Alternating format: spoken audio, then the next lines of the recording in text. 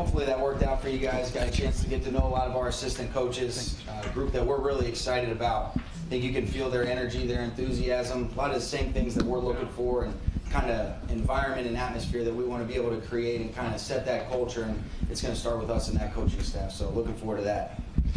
Coach, why do you think this staff has come together so fast? And it seemed like at every coach that I talked to, there were two words that came up with each of them, and that is fundamentals and teaching.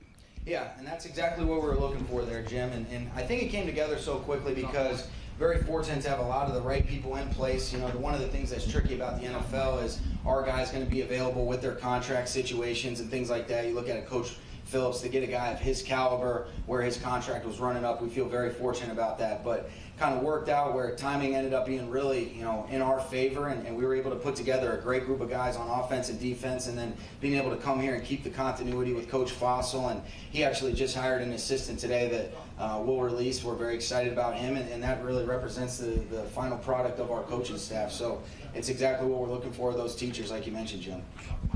Hey, Sean. Wait. You know, we have an audio problem. That's the coach. Yeah. Okay. The question mic is too hot. Right there, Christian. That's good. Yeah. You want me to lean down a little bit? That was one of Artist's coaching points from the first time. Hey, quit leaning over the mic. Don't give all our secrets away.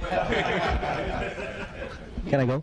I think, Sean, you said a couple of days ago about how you spoke to Todd Gurley and he talked to you about how he wanted another chance with Skip Pete as his running backs coach. Can you just recall that conversation and how much that played into your decision to have Skip on your staff? Yeah, no, it was you know, it was one of those situations when you go into these interviews where you've got your projected staff in place.